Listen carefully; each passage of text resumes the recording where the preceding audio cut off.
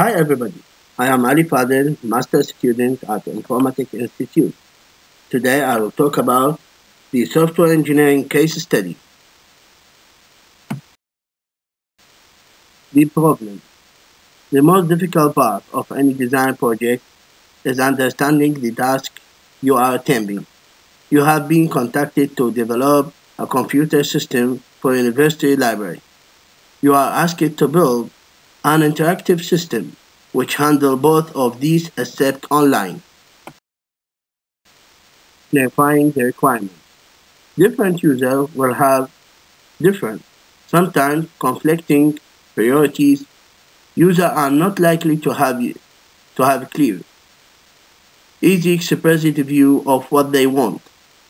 It's hard to imagine working with a system of which you have only seen a description. Facts about the requirement. Books and journals. Borrowing, browsing. User case model. If a system is to be seen as having high quality, it must meet the needs of the user, of its user. So we take a user-oriented approach to system analysis. We identify the users of the system and the task they must undertake with the system. We also seek information about which tasks are most important so that we can plan the development accordingly. What do we mean by users and tasks? UML, in fact, uses as a technical term actor and use case. An actor is a user of a system in particular role. An actor can also be an external system. For example, our system will have an actor book borrower, representing the person who interacts with the system to borrow a book.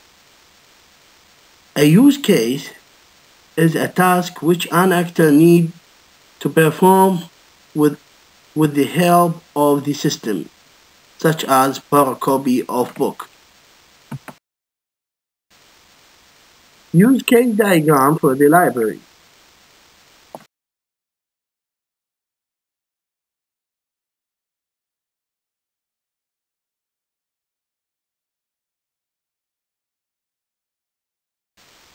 Scope and iteration. To limit the risk, it is better to aim to get to the ideal system in several steps or iterations. The first iteration results in the delivery of the system with only the most basic and essential functionality. Later iteration enhance the system. One of the main purpose of use case is to help identifying suitable dividing line between the interaction. An interaction can deliver enough of the system to allow certain use case to be carried out but not others. Use case diagram for the first iteration. Let us suppose that after discussing the priorities with the customer, we decided that the first iteration of the system should provide borrow copy of book, return copy of book, borrow journal, return journal. Identifying classes. In the standard jargon of analysis, we often talk about the key domain abstraction. Identifying the right classes is the one of the main skill of development. We start the process of identifying the key domain abstraction using the following approach, which is known as the non-identification technique. In this particular case, we discuss library because it is out it is outside the scope of our system.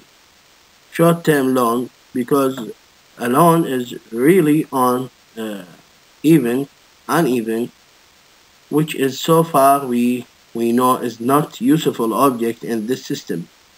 Member of the library, which is redundant, weak because it is measure, not things. Item because it is a bucket we need to clarify it. Time because it is outside the scope of the system. System because it is a part of the meat language of the requirement description, not a part of domain. Rule for the same reason. This leaves book, journal, copy of book, library member, and member of staff. Relationship between classes. Next, we identify and name important real-world relationship or association between our classes. We do this for two reasons. To clarify our understanding of domain by describing our objects in terms of how they work together. To sanity check its coupling in our system. Make sure that we are following good principles in modularizing our design. That will be the initial class model of the library. Let's reverse our class model. Finally, we may note that members of staff share in all the same association that the library member does, and that disagree with our intuition that a member of staff is kind of library member. Recording this in a class diagram will clarify our understanding of situation, that there is a generalization relationship between the library member and member of staff. Inheritance, member of staff is a subclass of library member. Reverse library class model. Library system will be like this figure shown below. The system in action. In UML, we can use interaction diagram to show how message pass between the object of the system to carry out some task.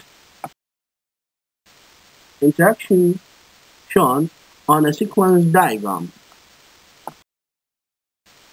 Changing in the system state diagram. State diagram for the classes book. Thank you.